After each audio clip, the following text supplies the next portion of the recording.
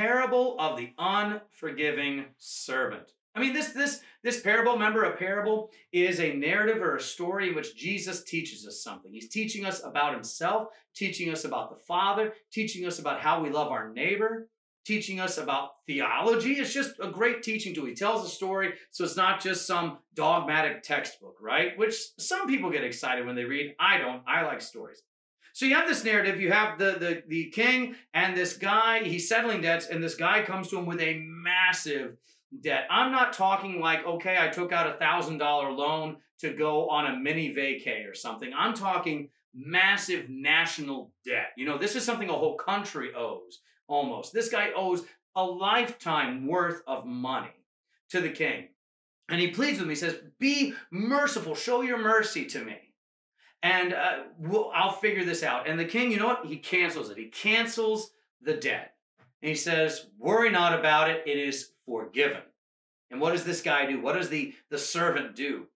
Kind of the same thing we do. I mean, on Sunday morning, we're forgiven a lifetime of debt. We're forgiven sin. We're forgiven everything. From womb to tomb, we are absolved in the blood of Jesus. And what do we do when we leave church on Sunday morning? Do we go out and love our neighbor unconditionally? Do we forgive everybody as Jesus has forgiven us? Do we go out and live sacrificially, taking the abuse from our neighbor and loving them in return as Christ does for us? Or do we abuse? Do we harm? Do we neglect? Do we forget that we've been forgiven and live as if we're just another member of society? And that's what this guy does. He goes and he finds his neighbor who owes him like $5. He owes him for a sandwich. You know, the guy borrowed $5 for a sandwich, and he chokes the life out of him and throws him in prison until he can pay it all off. And then the master is furious, finds the guy and says, you wicked little servant, you silly goose, I forgave you all this, and you do this? No. And he throws him in jail until he can pay the last penny.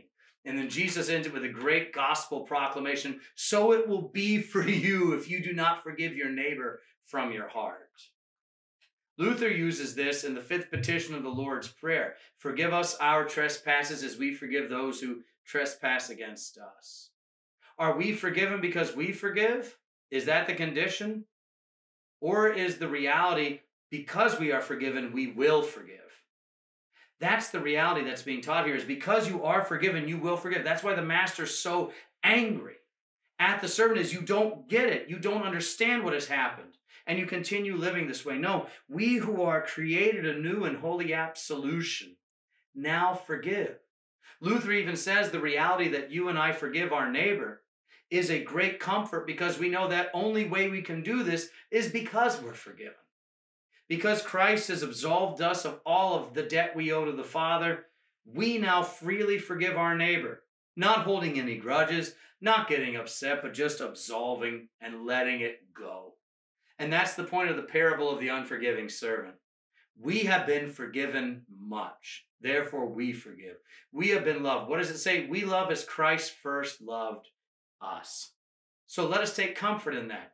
You are absolutely forgiven, pardoned of all your sins.